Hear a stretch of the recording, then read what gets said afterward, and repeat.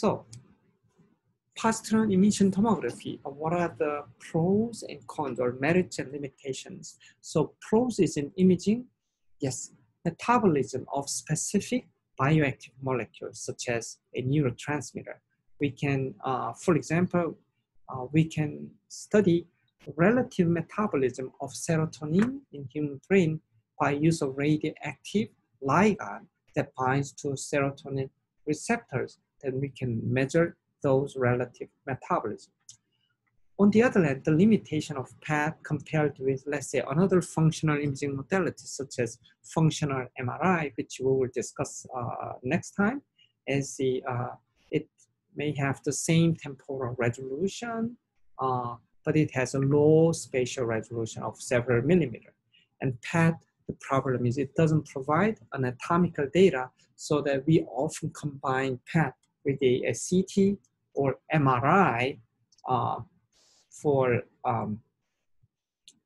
overlaying anatomic information as well. However, PET has a pretty high cost due to use of radioactive isotope, and the most of the PET isotopes must be synthesized on site using cyclotron device, which itself is a big, expensive equipment. And the reason is it's a short-lived isotope, so the half-life is usually very short. And on the other, for example, popular PET radioisotope is called glucose analog, which is called F18 FDG fluoride. The glucose, it has a half-life of about over 2 hours. So that is required to inject into the subject before taking image. So remember, for example, our institute has a micro-PET, but we don't have a cyclotron.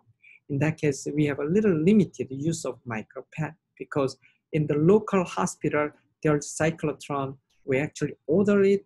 There's a quick service delivering it within several tens of minutes. Then we have a only limited time interval to image for run the PET. So that is a kind of a limitation. But however, it gives a great metabolic information.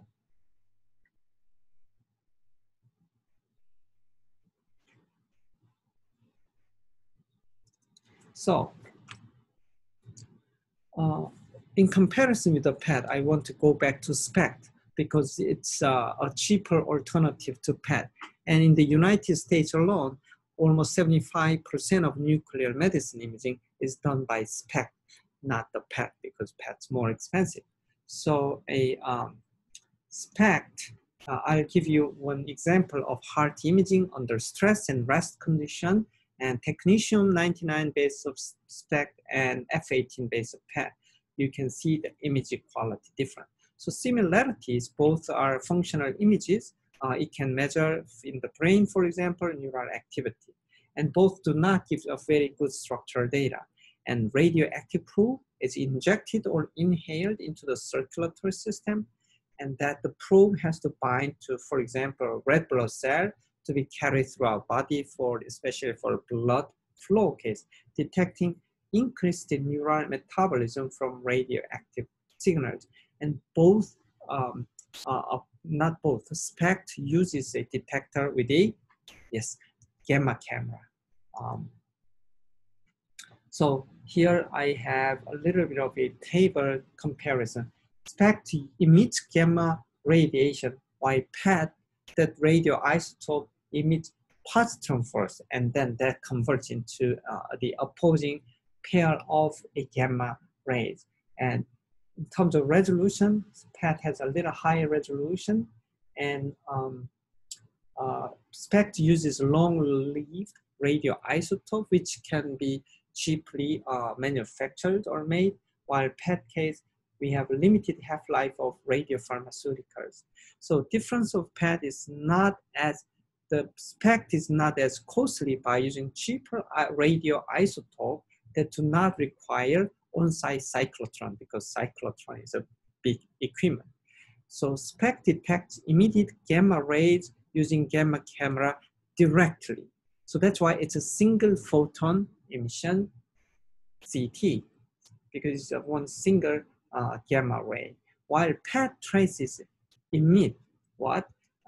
Positrons, which after annihilation with an electron inside tissue, that result in two opposing gamma rays, which energy in fact is about 511 kilo electron volt each. So this is an example of SPECT. Okay, next time we'll discuss about magnetic resonance imaging. Thank you for your attention.